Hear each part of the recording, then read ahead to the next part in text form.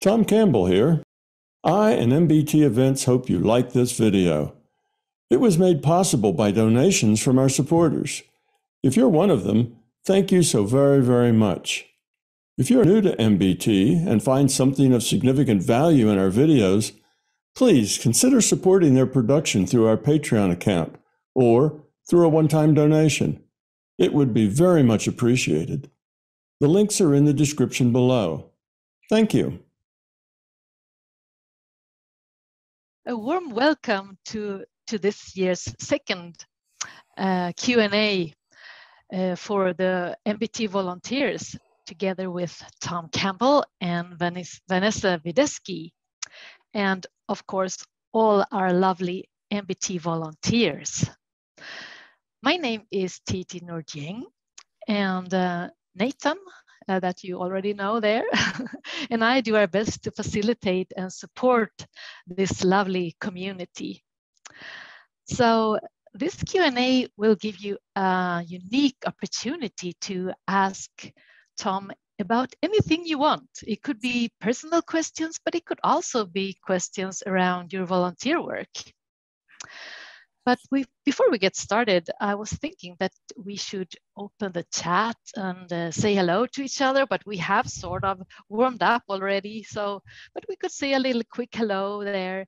And you may want to share where you're calling from and the temperature outside or something. So I was thinking about that. When you do that, I can also share a little message with our YouTube listeners so that they get the context of what this is. So this Q&A is dedicated to the MBT volunteer community. And the work that we do is all about spreading the message about the MBT reality model in various ways. We work with MBT brand identity, social media, web development, video timestamping, project admin, technical development, exploring the concept of conscious computers even, and much more. So we currently have quite a few interesting vacancies, don't we, Nathan? We do, TT. So there's some exciting opportunities to jump in and join the team and support this wonderful work. And actually, the two that I'd like to highlight are represented here by the people who are live. So for instance, we have here in this call, Michael Sagansky, and Michael is the facilitator for what we're calling the social media nudging project. And this is an opportunity to, in a very organic way, be a part of different online communities like Discord or Reddit and contribute to those communities just by being who we are. And part of who we are is really enjoying the MBT model. And so in a way, we're getting to share ourselves and MBT simultaneously in different online communities. And as a natural consequence, MBT gets to be spread to those who are ready and interested to learn about Tom's model.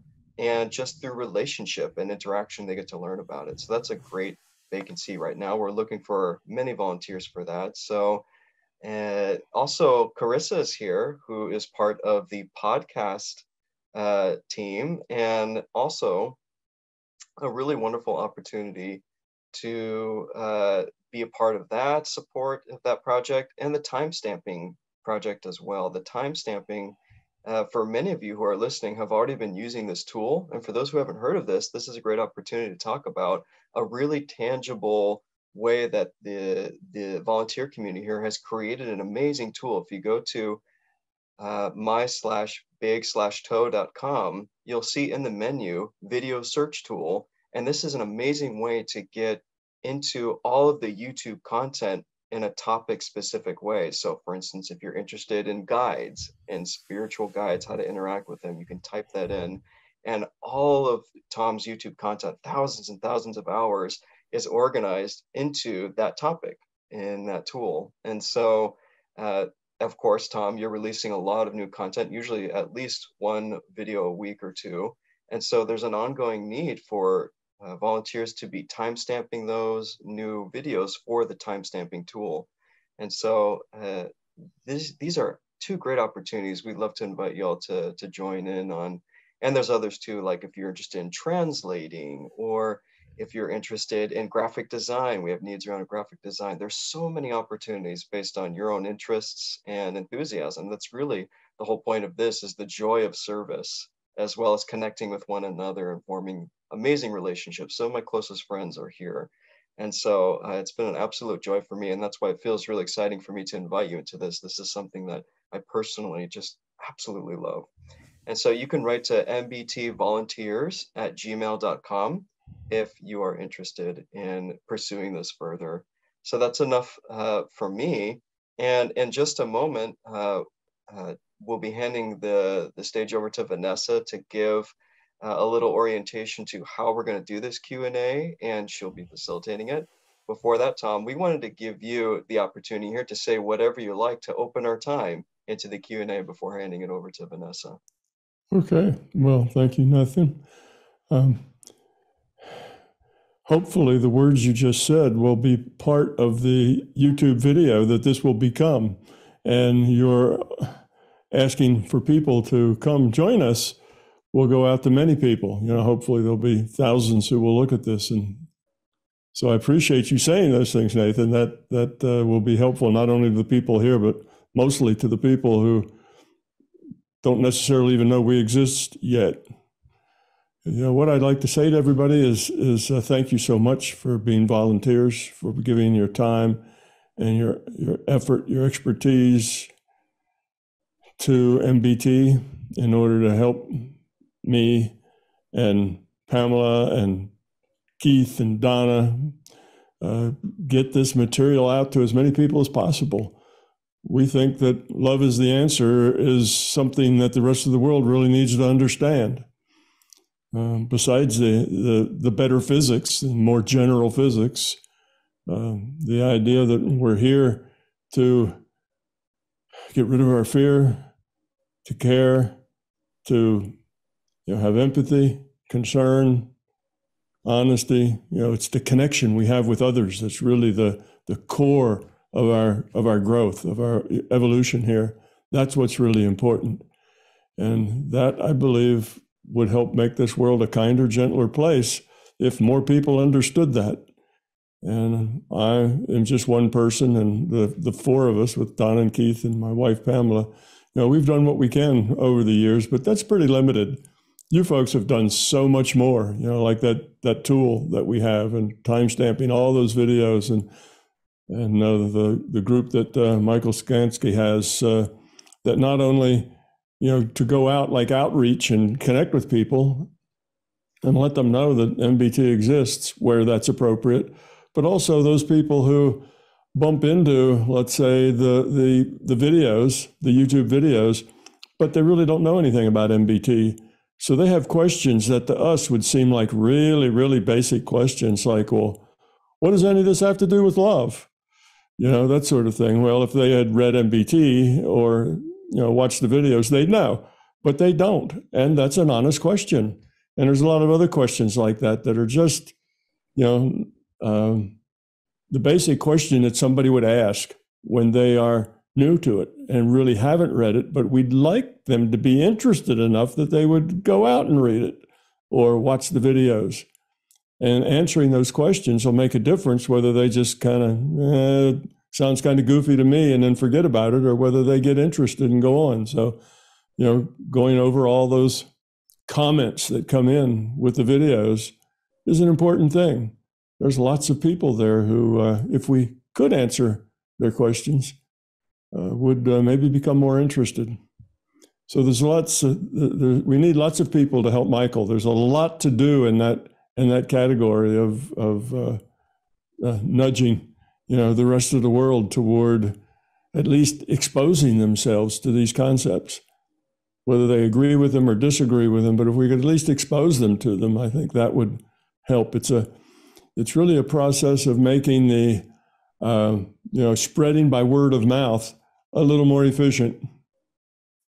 We make an effort to be that, to represent that mouth, if you will, in other forums, other places, and in answering questions and so on. So that's good. And like you say, the other areas as well are all just, as important. So we just couldn't do those sorts of things with just the four of us. If it wasn't for you folks, we'd be much further behind than we are right now as far as sharing this information with the rest of the world. So I really do thank you from the bottom of my heart for your attention and your willingness to put your time and effort. Everybody here's busy. Everybody here has a life and other things to do, and that you choose to spend some of it helping spread these words around. It makes all the difference in the world. So thank you. And I'll be glad to answer whatever questions you have. If they're personal questions, it's probably better to express them in a way that's more general, so that it's not just about you, but so that lots of people could learn from it. We talk about things in a general way, so that if this video goes out to tens of thousands of people, we want to help as many of them. So say things that people can relate to. And though often we feel like our problems are just ours and nobody else in the world has ever had a problem just like ours, that's not true. When you discuss your problem, there's thousands of people out there that have something very similar and they can identify with it very much. And that the discussion that we have is very helpful to them because it's on a subject that they have a very strong personal interest in. Well, okay, that's about all I have for opening. Let's let Vanessa say a few words, and then we'll just get on with the Q&A. Absolutely. Thank you, Tom. All right, so the Q&A, if anyone has a question, please feel free to put it in the chat, and we will add you to the list. And if you don't want to ask a question, you can always message me privately. I'll ask it for you. The first question we have is from Carissa. Carissa, go ahead. Thank you, Vanessa. Hi, everyone. Hi, Tom. Nice to be here today with all of you. So this question is kind of off the cuff here. It's just something that kind of has come up within the past couple hours that I thought was relative to not only this fabulous group of volunteers, but for everyone in general. And I wanted to talk about transitions, things ending, new things beginning, and that kind of murky, mucky waiting part in the middle, where you're kind of marinating and reorganizing and thinking of new ways to expand and also contract, right? Some things need to end. Some things, need to make room for new things to begin. And I think that sometimes that's a difficult process because it involves loss and the waiting, the waiting around and the feeling that you have to kind of do something because there's this urgency culture in Western society that I think we're slowly as a group trying to move away from. But sometimes maybe you feel idle, that there's something you should do. In fact, I was talking to a group of friends over the weekend about this, about just kind of being, and that it's okay to wait and flounder and wait for things to kind of come back together, naturally without doing. So I think, I know from a volunteer group, from an administrative perspective, we're trying to, kind of make some new systems and kind of out with the old and with the new ways of doing things. And I know we've have some new facilitators that are coming up and some new responsibilities that people are taking. So from that perspective, and then also life in general, if we could hear your thoughts on that today. Okay. Well, there's lots of answers to that, lots of aspects to that, what you brought up. One of them is that the trouble that we have, and we struggle with these changes, and we struggle with transitions from where we are to where we want to be, from one career to another. Even in our personal lives, we struggle with relationships. And we have an idea where we'd like to be, but we don't know how to get there. And part of the problem is that those issues and problems that we struggle with are often problems and issues of our own making. We've created those issues. And we're not aware that we've created the issues. We've created them because of our fears that we have, because of our ego, because of the beliefs that we have. And in trying to outgrow them or transition beyond them, if all we do is change things in the outside world, in other words, rearrange the furniture of our life, change the outer world, then we're still carrying those same fears and those same, that same ego and those same beliefs, and we'll just recreate not the identical problem, because we'll have new furniture to hang it on, so it'll look different, but we'll create a similar problem just like it, and then we'll struggle with that. And then the struggles seem to go on forever. Like our life is just a constant string of struggling. And a lot of that is because we create it. We take it with us wherever we go. Whatever we have a new idea. Oh, okay, I've figured it out. From now on, I'm going to do this. But if you take all the dysfunction with you, eventually your new best idea, will also become a struggle. So we have to look at who we are and what we are and where are our choices coming from? What's motivating us? Why do we want to change? Is it because we find problems with ourselves and we're trying to grow up? Well, that's a good thing. Or is it because we find problems with the world and we just don't know how to change the world to be the way we want it to be? Well, that's something entirely different. That changing the world to be the way we want it to be is just going to cause us more frustration, more struggle, because we can't change the world to be the way we want it to be. That won't happen. And even if we have some great point of leverage where we could change things in the world, let's say we had that leverage to do that, it probably wouldn't make a lot of difference, because that would be fixing symptoms, not fixing problems. And when you fix symptoms, the problems just, the symptoms just reappear in a little different guise. The only thing you can really change is you. So the first thing in transition is to realize that transition's about you. It's not about other people. It's just about you. And it's about who you are now and the dysfunction and issues that you have now, and letting go of those to become someone else. Someone who doesn't have that much dysfunction, has less dysfunction, let's put it that way. And that's what we focus on. It needs to be about us, not about the world. So when it comes to doing, what can I do? Well, that doing is almost always out in the world, again, rearranging the furniture of our life. And that's not where the solution is. Basically, we need to change who we are, our choices, why we make the choices we make, our perspective. We can create a whole new reality for ourselves just by changing our perspective. Once you change your perspective, the way you interpret reality changes, and therefore your reality changes. So if you want to change that reality out there, well, you change yourself in here. And then that reality out there will actually just change. It doesn't change so much as the way you interpret it and the way you interact with it and the way you perceive it changes. You see? So something that was upsetting you and very annoying just doesn't upset you and doesn't annoy you anymore. It's still there, but now it's okay that it's there. You understand it, and now you actually can probably help it change itself. But as long as it's about you trying to change other, then other will most always push back. That's just the nature of the way we are. And it's not just humans. All entities are like that.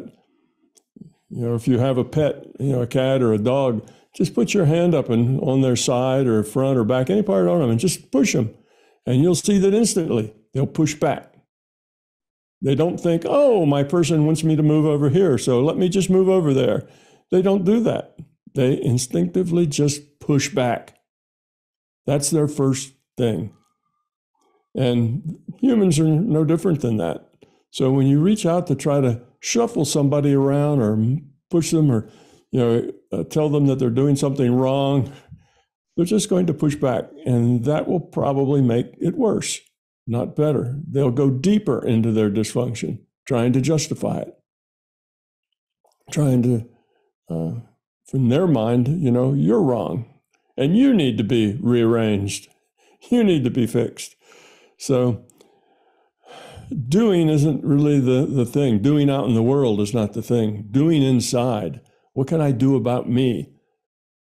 Well, you have to really take that seriously. If you think that's about your behavior, then that won't help much either. That'll maybe make you act nicer, but it won't really help you grow up much. So it's not about your behavior.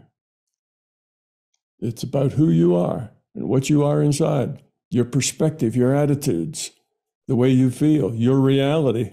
What is your reality like? Remember, your reality is your personal reality. And why is it like that? Is your reality not a happy place? Is there no peace and quiet and tranquility and satisfaction and warmth in your reality? Is it kind of cold and prickly and annoying and scary? Well, you've changed that from one to the other by changing yourself. So, Carissa, that's the thing about transitions. We have to not approach it intellectually. We in the Western culture want to solve all the problems with our intellect. Just tell me what to do and I'll do it, and then we'll be done. And that works fine if you're doing physical things. You're building a shape with Tinker Toys or something. There's just a way to do it, and you do it, and when you're done, you're finished. But the inside world, the world of consciousness, does not work that way. You cannot apply your intellect and a recipe and a set of directions and end up changing anything at all about yourself. You have to really want to change who you are, not just change your behavior, and you have to want it enough that you actually do it. But the good news is, if you do want it enough, you will do it, even if you don't try.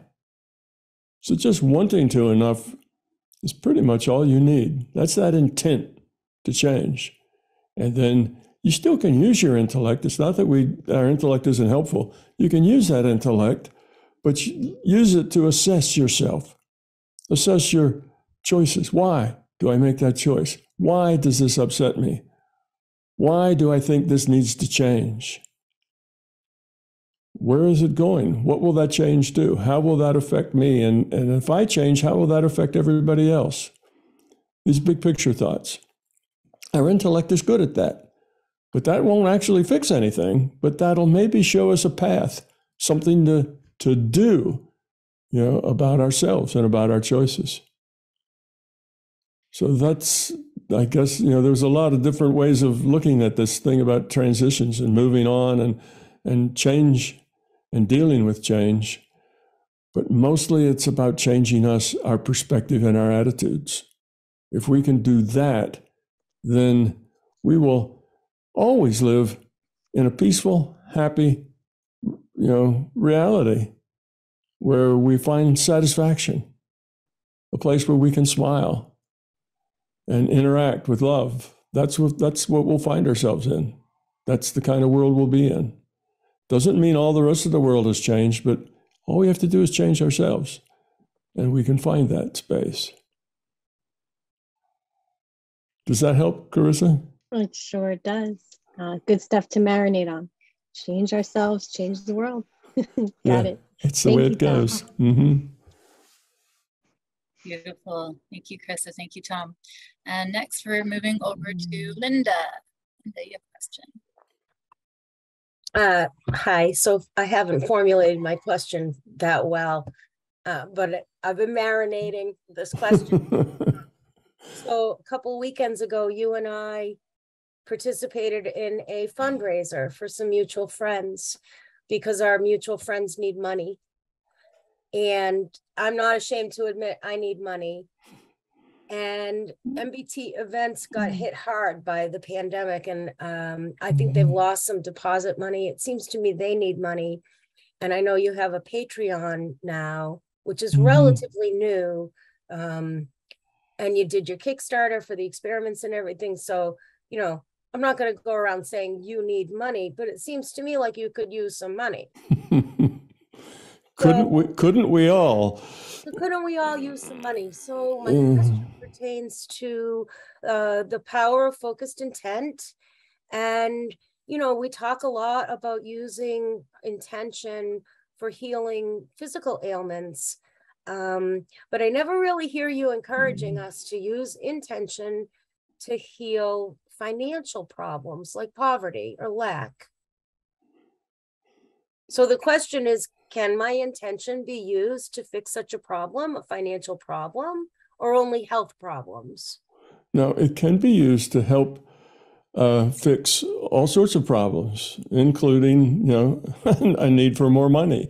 It can be used to fix all those. But what it does, if you have your intent focused on that you need more resources, then that focused intent will modify the probabilities to give you opportunities to do that. It's not just going to make your bank account grow for no apparent reason or a bundle of cash to be found under the kitchen table.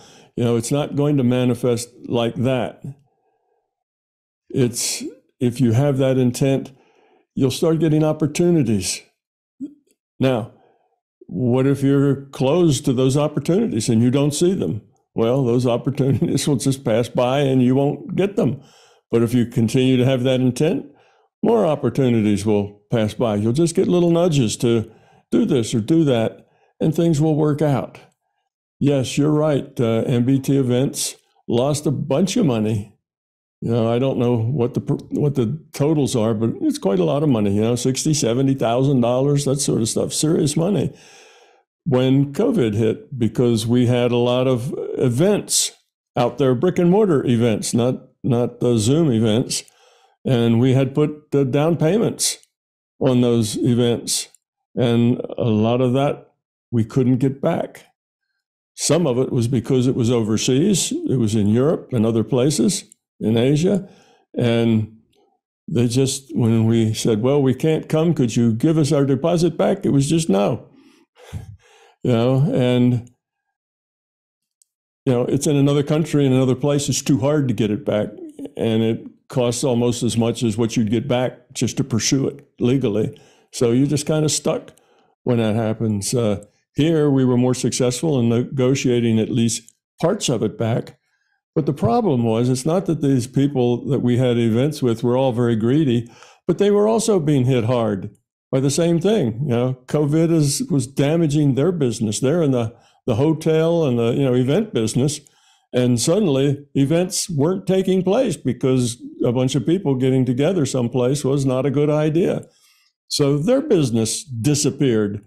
And now we're asking them to give what little money that, you know, they do have in the bank to try to struggle on and still exist, to give it back to us. And mostly it's not that they're greedy. They just couldn't, you know, they were also strapped to the nth degree. Some of those businesses disappeared.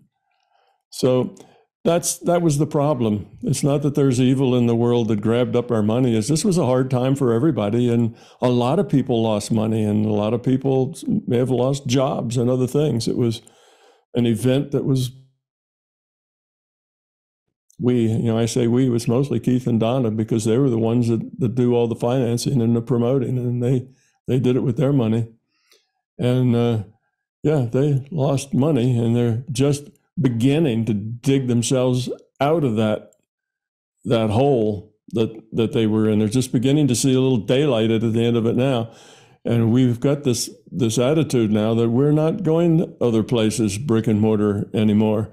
We've got, we had one in Poland, And that was going to be in October, but that got canceled because just when we were we have to make a decision now, because, people who've bought tickets to go and, doing all this stuff, you can't just a couple of weeks before the event tell them that the event's canceled. You have to give them a few months for them to settle out their stuff. So at that point, numbers were rising. We had a new variant going, and it was, numbers were going up for sick people and dead people, and everything was climbing. So at that point, we said we would not do that. We have one other one, and that's Beamish Hall, which is a big get-together, not really a talk, not me doing presentations. It's more of a big social event. It's kind of a big MBT party that we're having in Britain, and that will be this next year, I think, in maybe March, something like that, the first part of the next year. And after that, we're not traveling. Any events done will be done here locally, because it's just too risky in these times. And maybe things settle out.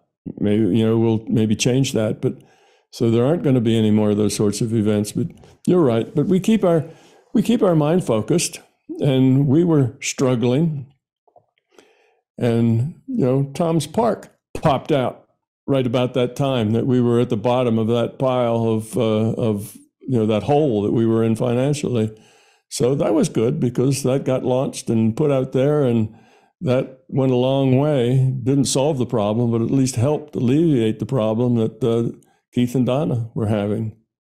So we gave them, they're getting half of all the proceeds of Tom's Park, no matter where it sells, whether it's YouTube or the thing that they did on the audio version or whatever.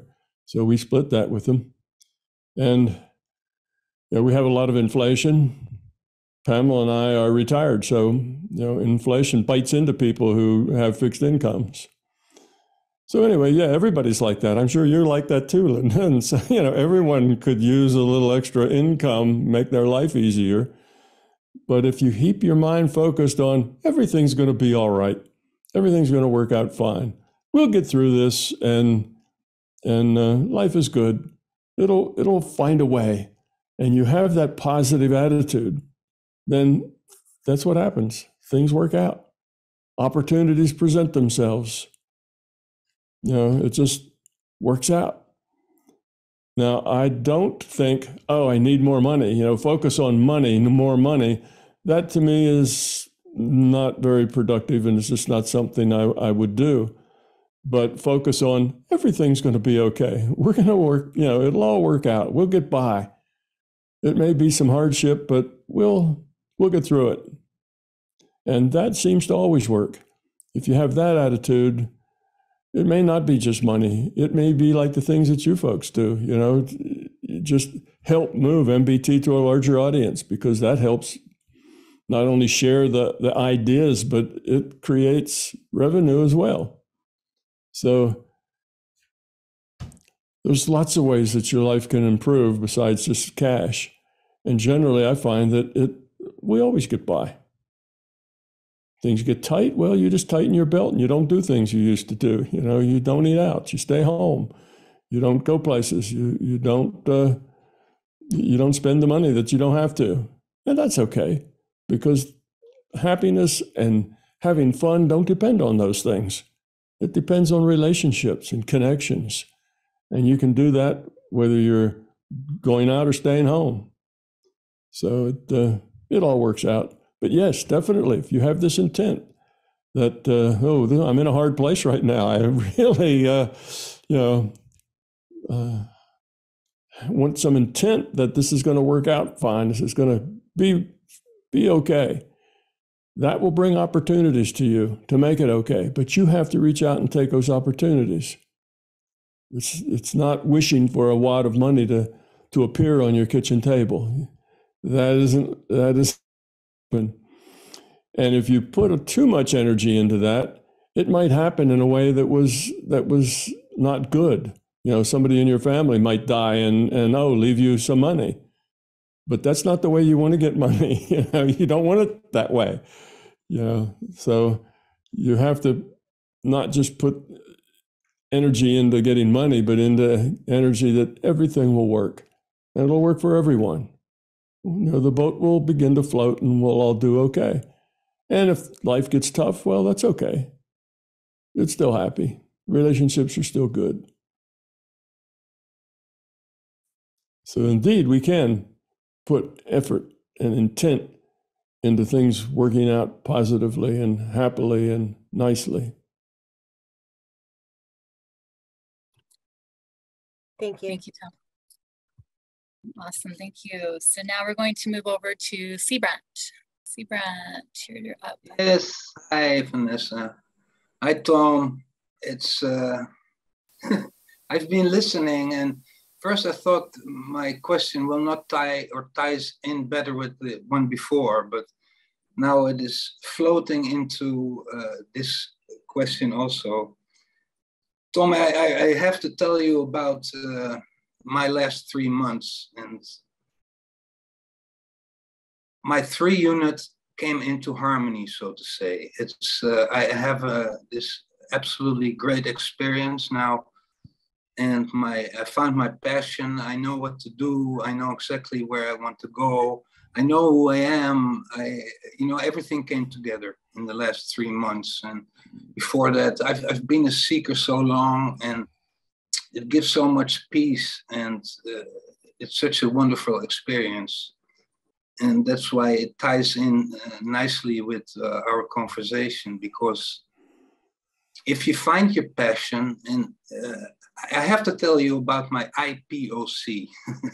This is my individuated project of cycling. And that's my project for my volunteers project, if you want to call it. If you have your passion, and you can use your passion to do a lot of other things, like in combination with the volunteers. And I have this whole plan, and my website will come out in the end of this month, and I'll explain everything. But I wanted to talk to you about this phrase, Tom, and about metaphors. And it was in 2004, 10 years before I knew Tom Campbell, that I wrote this phrase down. And it's information is everything, everything is information. And I put it into my diary. And it was, at that time, I was working in Afghanistan.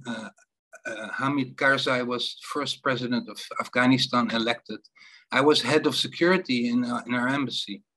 And why do I tell you that? Is that I had to protect our ambassadors and our ministers, and our embassy was observing the elections.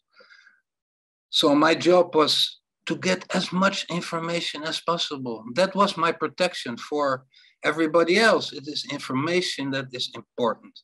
And in that time, it also sank into my awareness that it's not only in security, it is everywhere. I mean, that's it. Information is in your life.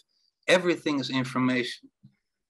And 10 years later, and through Bruce Lipton, with his biology of beliefs, his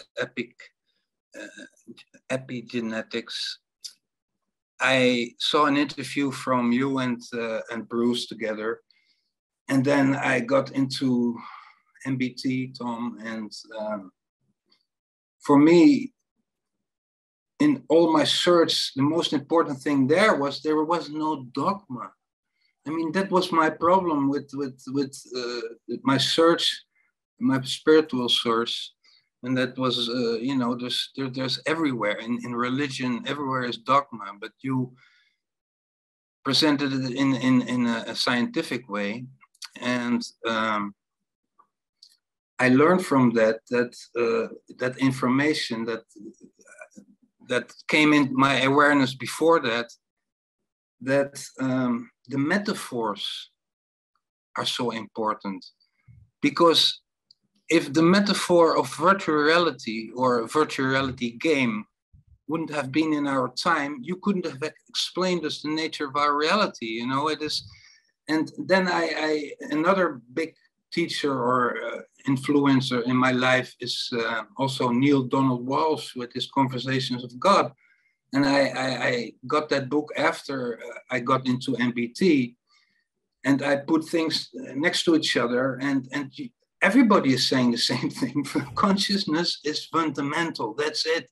Bruce says it, Neil says it, you say it, everybody, and that's where we have to start. And with my cycling project, I want to cycle around the world and make a vlog out of it.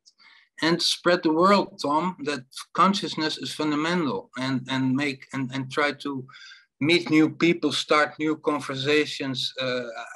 This is my passion, and I can combine it now with a project. And I told Titi about it, and I will, like I said, make his website. But I found another metaphor that was interesting, because you always say, love yourself is narcissism kind of thing. And in conversations with God, they say, yeah, selfishness means self-awareness.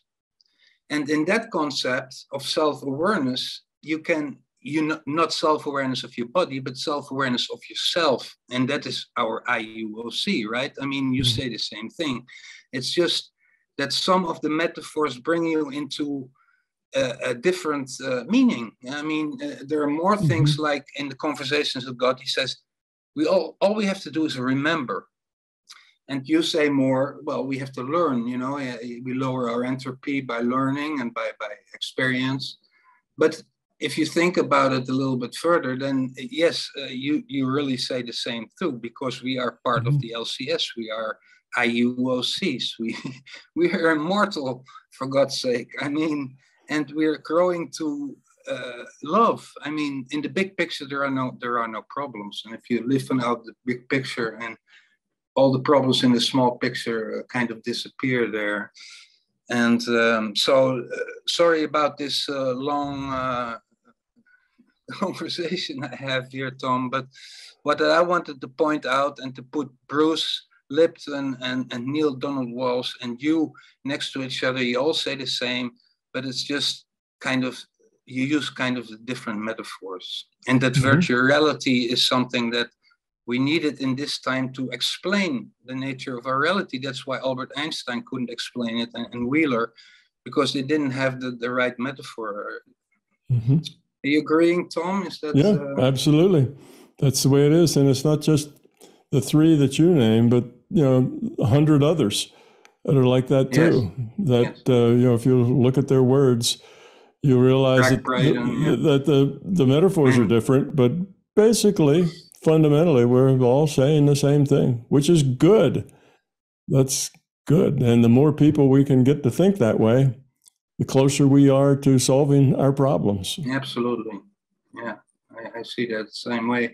And the thing is that I have this urge now also, and the time is exactly right, I mean, it's true that if you live your passion, if you live I came to the realization, Tom, if we live in the internal now, right?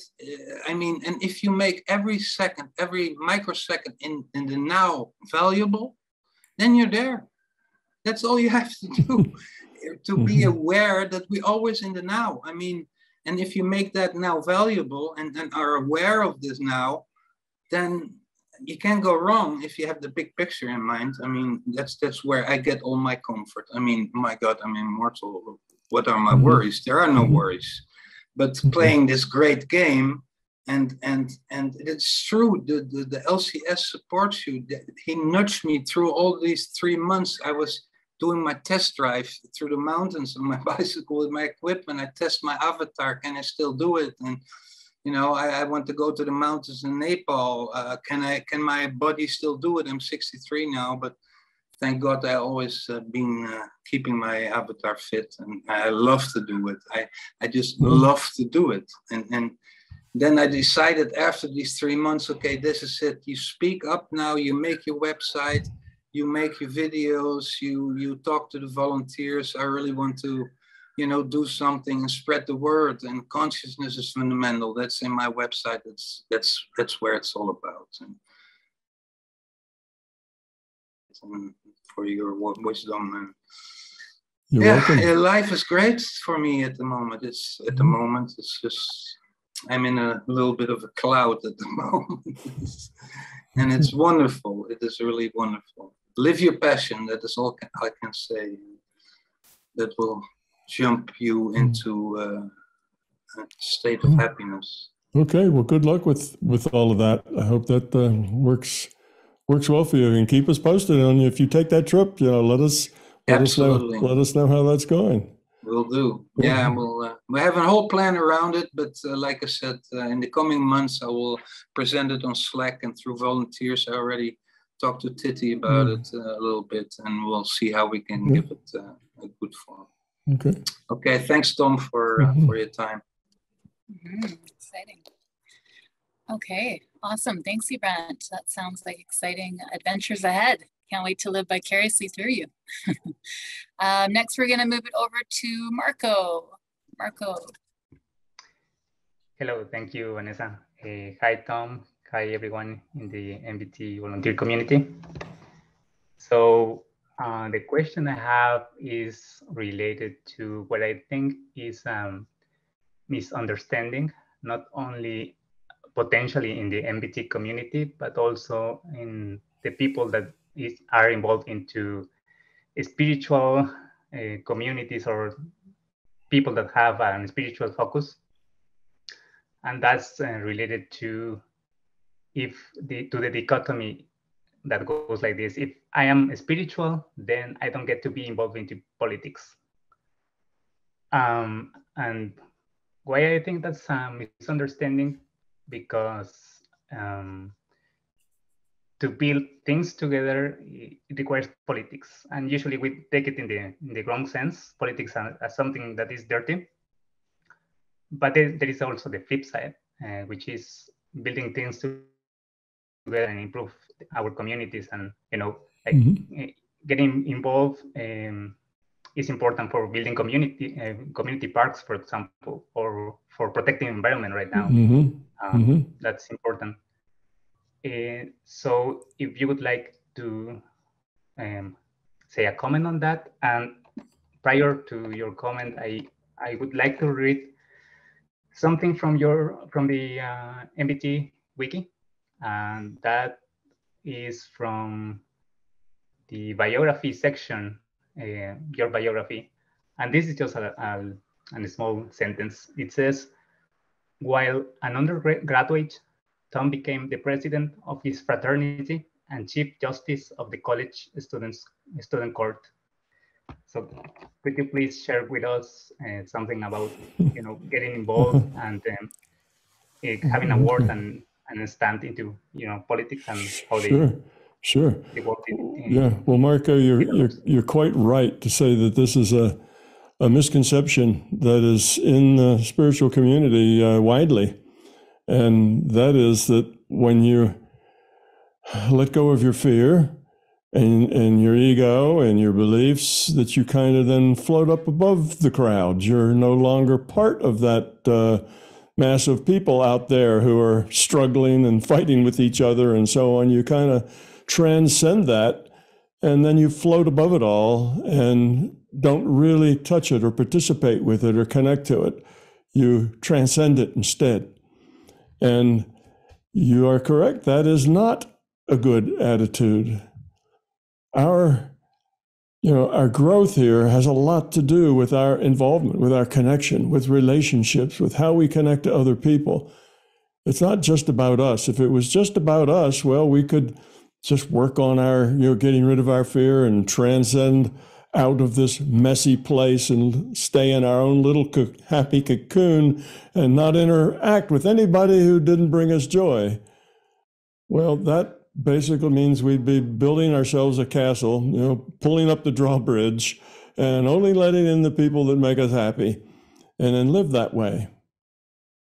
Well, you could probably insulate yourself from a lot of dysfunction that way, but you're not going to be very helpful. You're not really going to be part of the solution. Well, you might be, but it would be a small contribution to being part of the solution. You need to be as big a part of the solution to our problems as you can and grow up at the same time. So becoming more spiritual, growing up, requires you to stay connected, not transcend and drift off into your own little private happy space.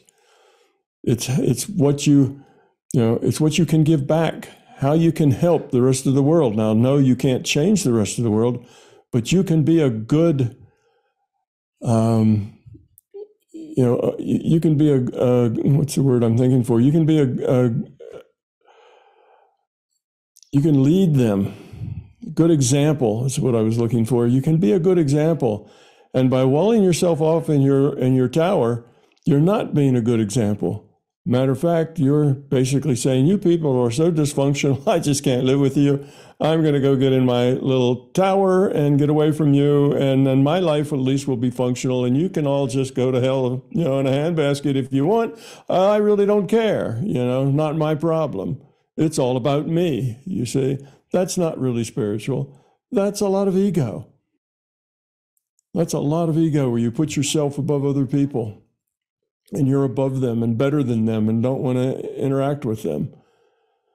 If you're really going to contribute to this world becoming a better place, you have to get out and interact with people. No, you don't go out to change people, but you interact with them. Give them a good example. What's it like to be around somebody who actually has their act together and is happy and confident and full of love and caring? Well, those people attract people to them. Much better to be that example than it is to, be transcended into your own little heaven someplace and withdraw from the rest of the world. So absolutely, you have to be a part of what's going on. And politics is the way we create rules of interaction for ourselves. If you live alone on an island, then you can do whatever you please, whenever you please, because you're the only thing there. Now, get one other person on that island with you, and that's no longer true. Now you need to be considerate and caring of that other person. The choices you make are now constrained because another person is there, and you need to take their well-being into consideration as well. And now there are 10 people there, or 100 people, or 1,000, or what do we have on this planet? Almost 8 billion people there. And we can't just do what we please whenever we please. What we do affects everybody else. And we have to be aware of that connection. And we then codify these rules that we have of how we can act within, a group of people can interact without us running over each other's free will. And that becomes our law. That becomes our culture. That becomes our rules of living. All of that's important. If you go off to be in your own little private castle and see yourself as above the fray, then you withdraw your ability to be part of the solution, to help. So yes, you're right. Politics, volunteering for you're all volunteers, putting your time into this thing. That's exactly what you're doing. You're putting your time into places you think matter. And that's what you need to do. If all of the people just went off and found their own little private castle to live in, then there wouldn't be any volunteers here in MBT. So you're right. It's a misnomer that a spiritual life sets us apart and gets us out of the everyday push and tumble and struggle that we have. We're part of that struggle, and we need to stay a part of it. But we need to be a part that's a shining light and a good example to everybody else. So that's real spiritual development is not taking yourself out of the picture, but putting yourself into the picture in as most helpful way as you can. Connect. Not only with the people you agree with, but connect with the people you disagree with. They need good examples too. But do that in a way, not that you go preaching, oh, all you people, I disagree with you. That means you're all wrong. You know, that's not helpful. All that does is make everything worse. That's very self-centered, and that's not grown up. So as you do grow up, you realize how you have to interact with people to be helpful to them. So you give them an incentive to take the next step in a positive direction, not by lecturing them, but just by being a good example, giving them information they can use, helping them see bigger pictures, being kind to them, considerate, listening to them. You see, that's how you become a person of interest to them, and therefore it's possible for you to help them. As long as you're somebody that's on the other side, they're not going to listen to anything you say. Does that help, Marco? I also think that is a misunderstanding. Like if you go to the other group, or the group that you are supposed to be against, you are often regarded as a traitor or somebody that that doesn't belong to our group, because you are going to get involved into the other group. So that's often another misunderstanding. Yeah, well, things cannot change otherwise. Yeah, but you can't change things easily from the outside. If you talk about an organization, a group, or an idea, or anything, trying to change it from the outside just doesn't work. Again, you're the one now that's pushing. You're the hand against the side of the dog. You're pushing that group to, I want you to change and be this way. And they push back, and they become less that way. They become more the way they are. They double down on their beliefs. So if you want to change something, it's much easier to change it from the inside than it is from the outside. Now, from the outside, you can put pressure on things. You can go out and march and put your signs up and try to sway public opinion, to your side. And all that is good things to do. You can become part of movements, and it's not that that's a wrong thing to do. That's education. You're trying to help people see things from a different viewpoint. But it has to be positive. You can't go running through a neighborhood, breaking windows, and thinking that you're going to raise the quality of consciousness throughout the world. That doesn't work that way. You can't go calling people names and shaking your fist at them and calling them stupid isn't going to help. So, yes, if you really want to change something, get inside of it and start advocating for change. Because until you become an insider, nobody in that group is going to listen to anything you say, nor give it any consideration. Right. Thank you, Tom. Yeah, thank you, Tom. I have so much to say around that, but I know Aaron has a question. Aaron, before we go over to you, though, I do want to just quickly comment. That's such a great question that you had, Marco, because my whole life I've been like, politics, and I haven't been interested in politics. And I've always been more interested in the big picture and spirituality and trying to understand my purpose here. And after coming across my big toe, after about 5 years of it, and finally feeling like now I understand my purpose, now that I get my purpose and I know I'm here to engage and interact, I'm so interested in politics. Like, I just spent the weekend with my friend who's running for mayor. She was 2-time city councilor. And I'm like, yeah, we need to help. We got to get involved. So it's interesting how that switches once you. Yeah. Well, it's a thing that you develop. You do have to develop yourself first. If you're not very grown up, then you're not going to be very helpful to give anybody else an example to grow up. So the first thing is you have to get yourself grown up to the point that you can be helpful, inspirational. You can connect with other people in a way that they listen to you.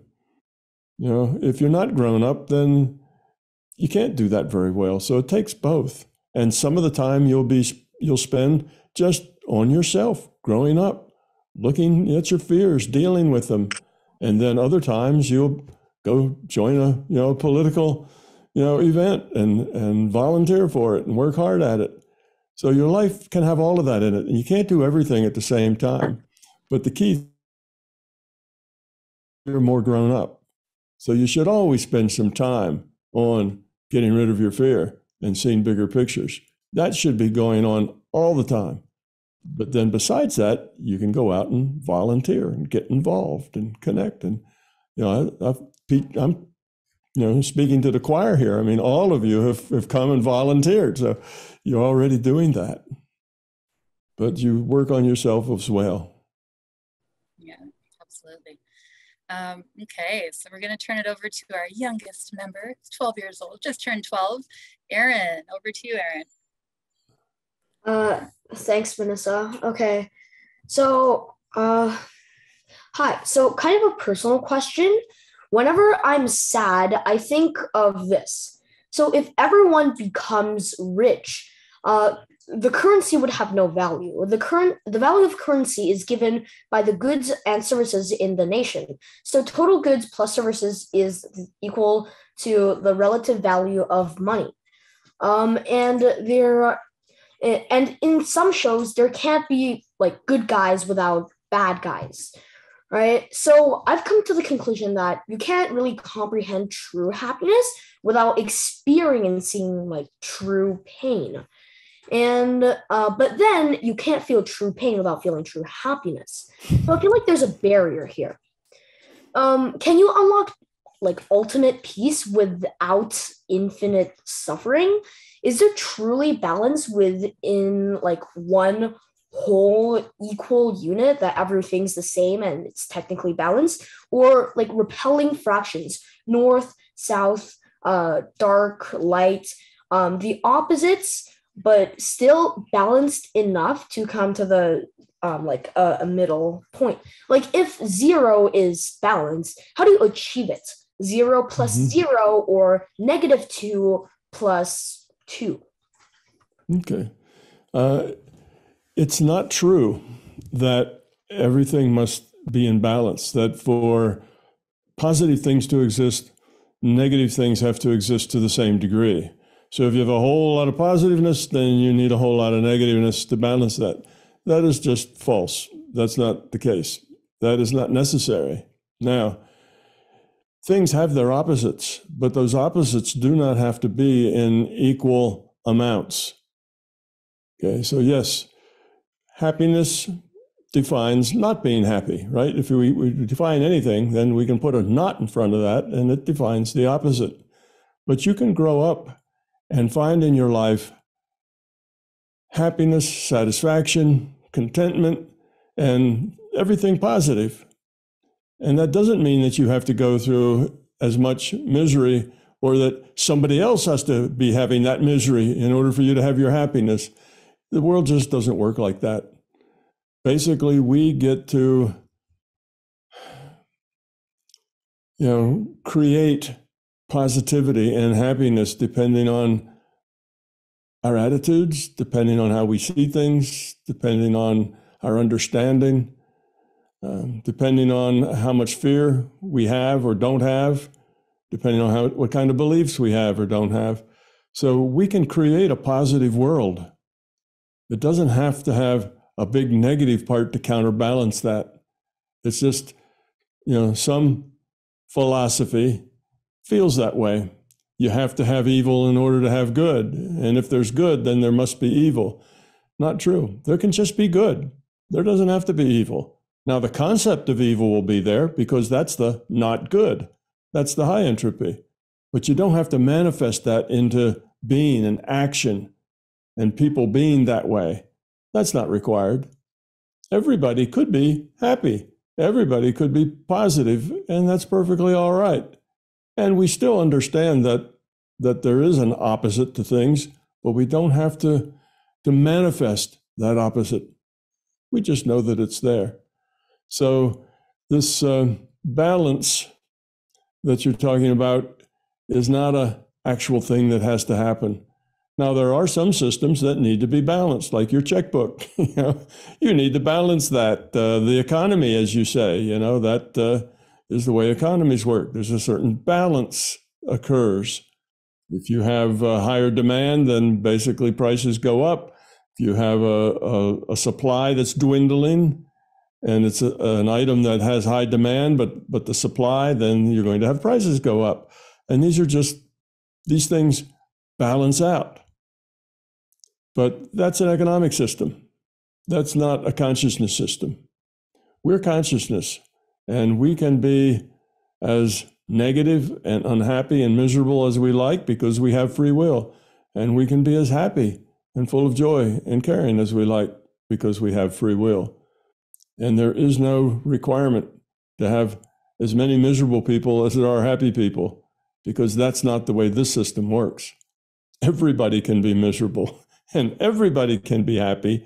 And it's just, the more miserable people you have together, then they tend to make other people miserable too.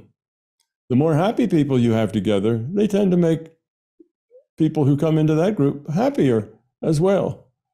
And it's our job to grow up to the point where we sow happiness, peace, and satisfaction in the world rather than sow the opposite. Oh, thanks. Mm-hmm. Yeah, Aaron, did that answer your question about what you were looking for clarity on? Yep. Yeah. Okay, great. All right, so let's move over to Michael. Michael. Great. I had forgotten what my question was, but Aaron kind of reminded me what it was. So it's kind of related, so that's good. It's related to what he was saying. There's a famous poem by Khalil Gibran called On Joy and Sorrow. And you can look it up to read the whole thing if you're curious, but it talks about how kind of joy and sorrow are inseparable, how you kind of need one to have the other. There's one line in particular that says, the deeper that sorrow carves into your being, the more joy you can contain.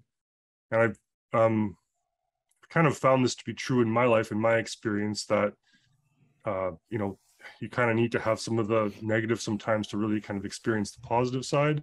And I feel like that kind of goes against what you were just saying with, how you don't need to always have both in balance, or you want to be as loving as possible. But I feel like there's some truth to what Khalil is saying in the poem about how, that negative can kind of enrich the positive side of it or something. What do you say about that? Well, there is a connection between the two, and that's the connection that we'll use the metaphor, the carrot and the stick. If you're trying to teach a donkey to go when you want him to go and stop when you want him to stop, or anything else, then there's the carrot, which is the metaphor for a positive reinforcement for the behavior you want. And then there's the stick, which is a negative, a negative enhancer for when something negative happens.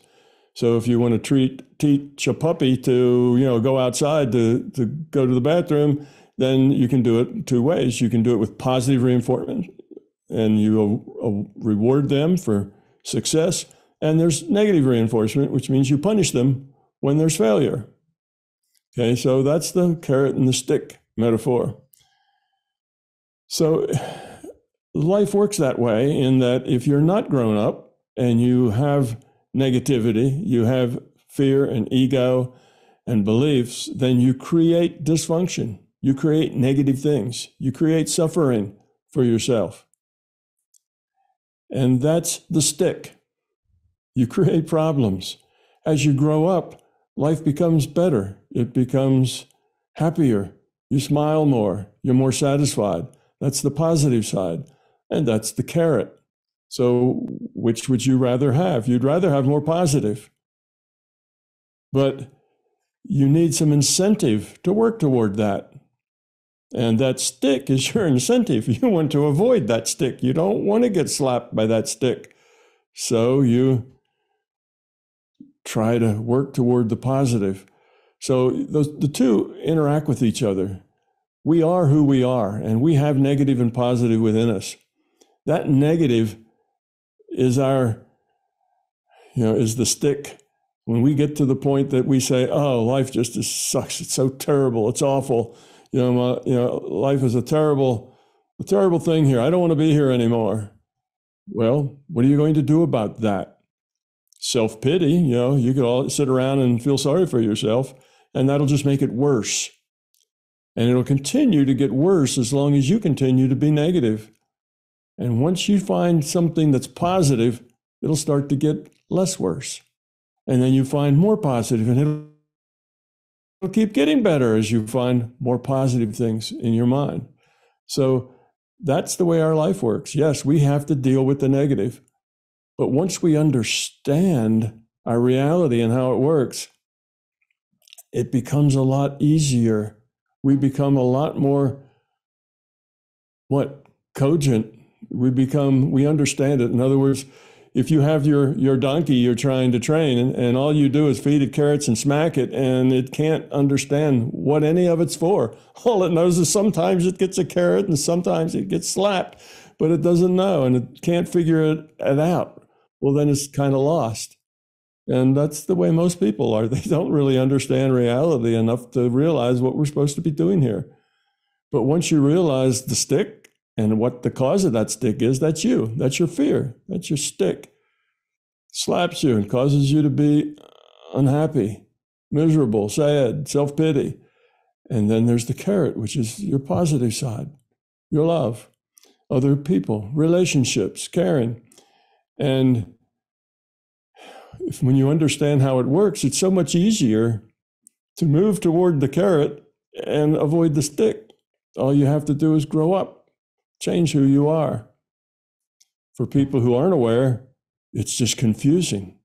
Sometimes there's joyful moments, and then you get slapped, and it seems like you can't get away from them.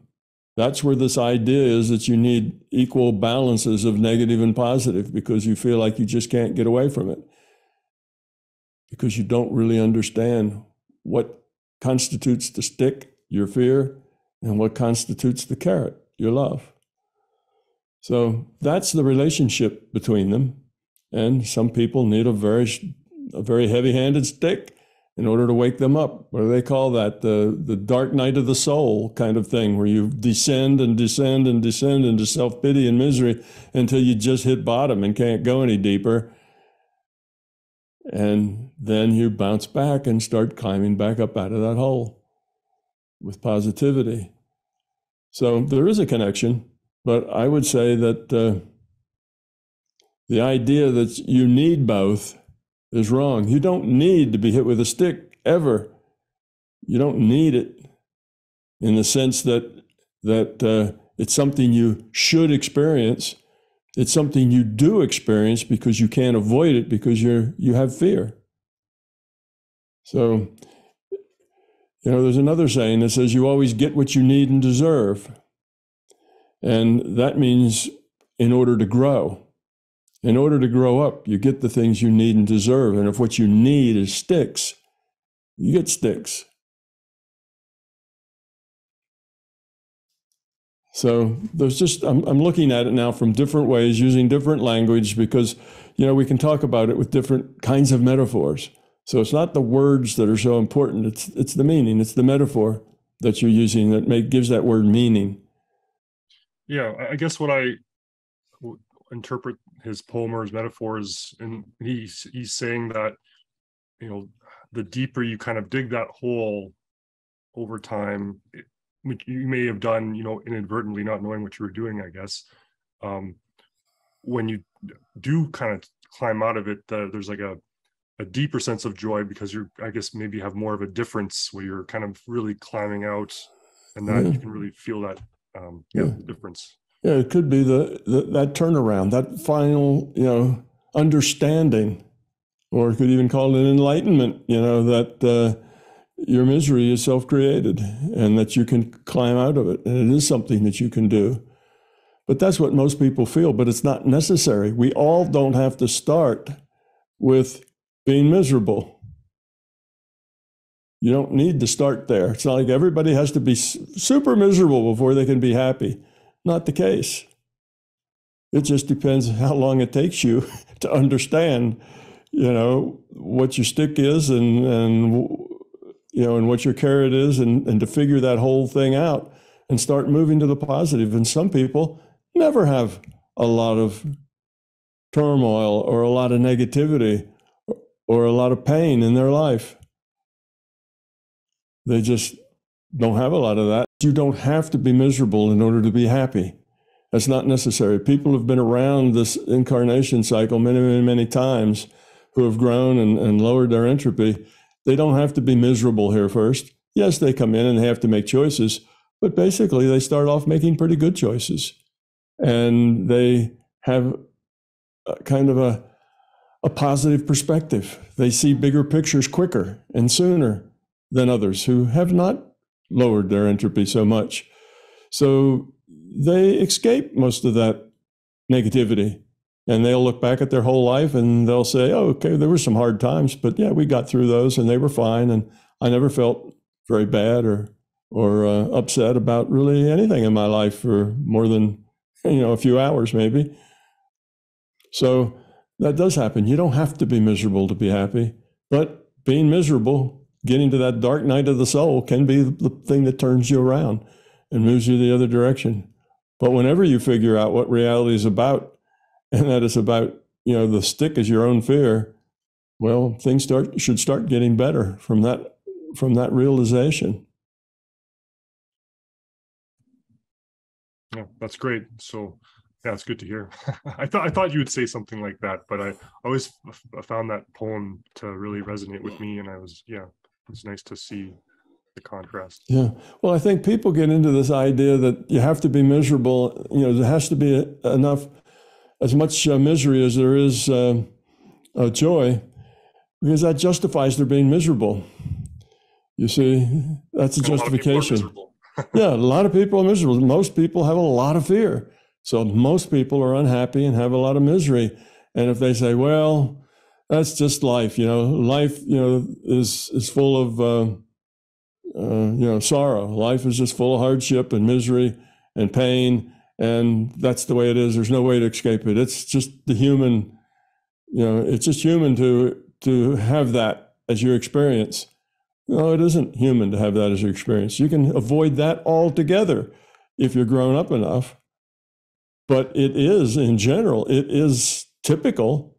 It's our average experience. Most people do experience a lot of pain and suffering and angst and misery and stress and all that stuff in their life. All that negative stuff is and has been a major part of their life and will continue to be a major part of their life. But that doesn't make it necessary. And it's not just because you're human, and it's not part of the human condition. It's part of the fact that humans have a lot of fear. That's what it's about. And fear is not necessary. You can get rid of that fear. You can outgrow it. Thanks, Tom. Interesting. Great question, Michael. And it is interesting because a lot of people, myself included, we go through so much drama and afterwards we're like, oh, I needed that to happen because it taught me this valuable lesson. If it didn't happen, I would have never learned this lesson. But Tom, what you're saying is like, no, it doesn't have to be so dramatic. You can learn peacefully. Yeah, so it depends on how quickly you learn. Some people hit themselves, with a hammer once, and they say, gee, that hurts. I wonder what happened. And they do it again and again and again and again. And after they've made the same error, the same mistake, caused the same pain, 50 times, a light bulb goes on and says, well, maybe I should stop doing that. And then they think for better ways. And other people cause themselves pain one time and figure it right out and said, oh, that was a bad choice. And they change themselves. So it just depends on how slow you are to grasp what's going on. So if you went through a horrible space and you go back and says, well, I needed that. Well, you probably did. From where you were with the fear you had, you needed something to push you into a more positive space. So, but it doesn't mean that you couldn't have done it more quickly. You couldn't have seen, what was wrong and how you needed to change and why your choice wasn't good, that you could have seen the fear more easily. You could have, perhaps, but you didn't, because you are who you are. So everybody has to go down their own path in their own way in their own time. And yes, we look back and we see how we've grown. And we realize that you couldn't be where you are now if you hadn't been where you were then. It's all part of our path. Every choice we've made in our entire life leads us to where we are right now. We are the sum of our choices.